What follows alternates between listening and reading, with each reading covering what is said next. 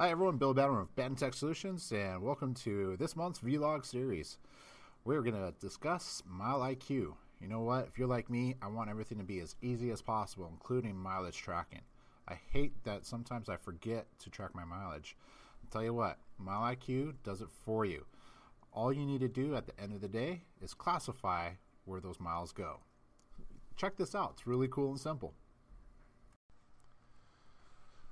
Okay, how many of you users actually were in this scenario using a pen and paper, if not a mileage logbook, to document your mileage and turn it in at the end of the year?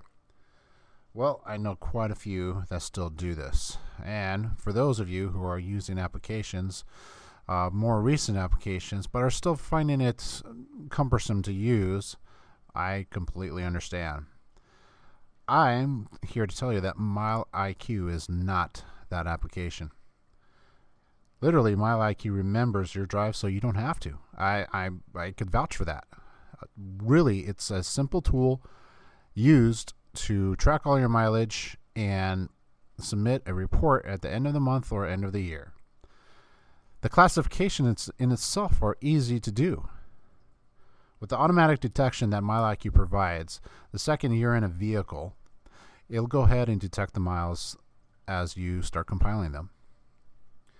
After that day, after driving, you could go ahead and use their easy classifications to determine whether it's for business or personal, with other subcategories such as meeting or in between meetings, meals, entertainment, commute, and so on and so forth. So here's our site, mileiq.com. As you can tell, it's really simple. It's easy. It explains what's going on right there in front of you. However, if we scroll down here, you'll see that MileIQ is not free. Well, at least 40 drives each month is free. But after that, you'd have to decide whether you want to use the monthly plan or the annual plan. Annual plan will give you a discount, a savings of $12 per year. And after this vlog, I hope that you will understand why it is such a value. But by all means, please start with a limited plan. Try it out. See for yourself. See if it actually works for your habits and how you use technology in day to day and how you track mileage. But if you're looking for an application that you don't have to worry about to set up on your smartphone and turn it on and off or track the odometer or enter any type of number, this is the application that actually eliminates all of that and keeps it simple for you. Okay, we'll start by going to our dashboard. So once you sign up for an account, start off with a free one, and then you'll have access to your dashboard. Once you get there, it's simple. It's to the point. No extra pages or tabs, anything that you have to go to. Simple and to the point. Once again, you have your stats summary of the total miles that you've driven for that month, how many of them were classified as business miles.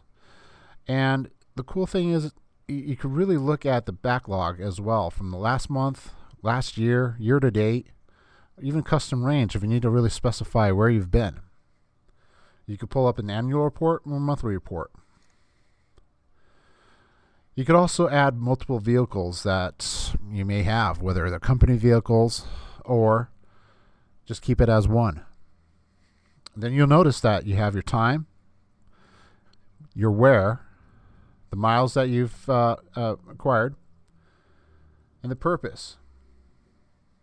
So each time I've entered the mileage, 1.6 miles, that's the value of that, and also the purpose of that drive time. This was for business. It was a customer visit. Or say, for example, this particular one was more for personal, but it was during work hours. It was commute. You can actually set up your personal time as well. Your personal setup customization could basically include the hours that you're not working, the weekend, so on and so forth. So when you are driving around during those times, it knows that it's automatically going to deduct or at least put those mileage in the personal category. Once again, the application's running constantly on your phone. Now don't worry, it doesn't take up battery percentage. Not at all. It may take maybe a 1 or 2, but no more than any other application that's on there. Full battery charge from the start of the day with MileIQ on, driving all over the place. I would say racking up about 150 to 200 miles that day. With standard use on the phone, I still ended the day with 30% battery charge, which is actually pretty good. Now let's take a look at using your smart device, whether it may be a iOS or an Android. Now the cool thing is, once you sign up with your account, once you sign up with an ID, all you have to do is go to your either Apple Store or Play Store and download the app. Once you've downloaded the app, you sign into the account that you just created, and then your dashboard would appear. Now the cool thing is, it's just as clean cut as your dashboard online. As you'll see, this is pretty much what you'll see when you first sign in. Well, actually, when you first sign in, you'll see your drives, your settings, your notifications, basically. View all months, personalization, account, help, refer a friend, and it'll let you know that your drive detection is on. But from there, let's just take a look on what we're dealing with. So you'll see that basically on the very top center, it's the month that you're in. The far right allows you to pull reports. It's so far telling you how many drives, how many miles driven, and how much were logged so far. You also notice that right here you have a difference between personal and business. This basically tells you if you swipe left, you go to personal. If you swipe right, you go to classified as business. So if I take this table right here, this is basically, I know for sure this was a business meeting, so I'm going to go ahead and swipe it to the right for business. Now I could add a purpose. The purpose of that meeting actually was a customer visit, so we'll tap on that, and now I've classified a drive. As you can see, the value just went up. All you have to do is go through each table, all the miles that have been logged, swipe either left or right, and add the purpose. You could do a full day's drive in probably less than 15 minutes. It's really cut, clean, simple. On each table, you'll notice that you can see the map. Tap on the map if you really need to specify where you were, if you can't remember. So you can zoom in, zoom out. Oh yeah, I know where that place was. I definitely remember that was a meeting. So we'll close that out. Swipe to the right for business. Add the purpose if we need to. That was basically a customer visit for me. I got my next table. Same thing. Okay. That's how quick and simple it is. If I wanted to, this particular visit, I want to add a note. You'll see that I could add notes right here. Just tap on that, and you can add any special instructions or any comments that you want to add to that visit or that mileage.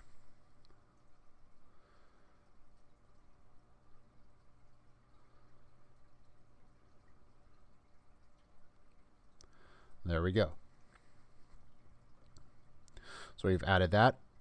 If you notice that you have a mileage that was added based on you being in a friend's vehicle or a colleague's vehicle and you weren't driving, so you really don't need to claim those, but it's basically going to add that to your account. You could go ahead and delete it right there. So once again, simple, easy to use, easy to track, easy enough to submit your reports. Top right, send reports to, and then you could specify the March, February, last month, whatever. And voila, monthly report is sent. So that's MileIQ in a nutshell. Really easy to use. I think you'll like it because it's basic and simple. It doesn't really take a rocket scientist to get used to a setup like this. Because once you have an account, you're pretty much, you download the app, and once you've done that and signed in, you're ready to go. The drive detection's on, and unless you disable that, it's not going to pick up any mileage. So have that on, and it's not using that much battery. power, so you won't have to stress about saving your battery or anything like that. Once again, it could vary depending on phones, but if you're in the more up-to-date current phones, you should be all set. I do probably would recommend looking at that if your phone is out of date, and making sure that you probably invest in a newer phone that has more battery power. You can look at it that way. But other than that, hopefully this will give you a bird's eye view of what MileIQ is about. And once again, take the time to use the limited version to try it out, to see if it works well with you and your purposes and your needs, because each person is different based off their habits. But if you're just one who's looking for a way to keep track of their mileage, like a subcontractor or a startup business or anything like that, this is the app to work with. So hopefully we'll hear from you. Please ask any questions. Thank you for your time. Well, hopefully you got some value out of that video. Please be sure to share and also post any comments if you've tried out MileIQ. Looking forward to hearing from you. Be sure to continue to subscribe and follow our videos. Thank you for your time. Bill Badran with Badran Tech Solutions.